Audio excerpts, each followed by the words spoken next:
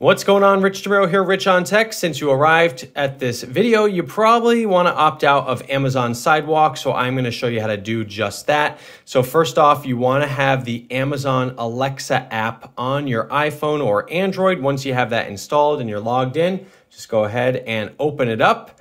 And over here in the lower right-hand corner, you see where it says More. You tap More, and after that, you want to tap where it says Settings right there, and then you want to go into Account Settings.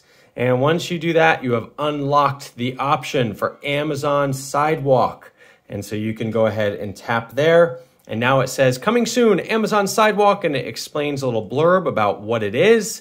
And here you have your options to disable or enable it. As you can see, it is enabled by default. This is an opt-out network. So if you have an Echo device or some supported Ring devices, this will be enabled by default, which means when they turn this thing on, yes, you will be a part of the network, sharing a bit of your home internet. And if you want to opt out, it's pretty simple. All you have to do is tap right there, give it a second, and boom, you are disabled. It's very clear that it says disabled. So again, tap. You can see it lights up blue and it says enabled. Oh, did I say the magic word? I didn't think I did.